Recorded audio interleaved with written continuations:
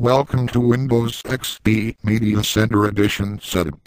To continue with setup, please press Next. Fine, after I read the end-user license agreement. This is the other version of the awesome operating system known as Windows XP. Please type a serial number. Okay, the serial number is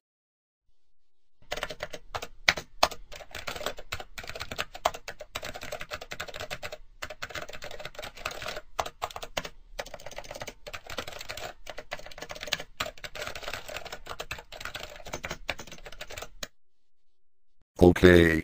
I typed the serial number for Windows XP Media Center Edition. This is a correct serial number, and the air of not lies. Please type the administrator password. I will also type a password.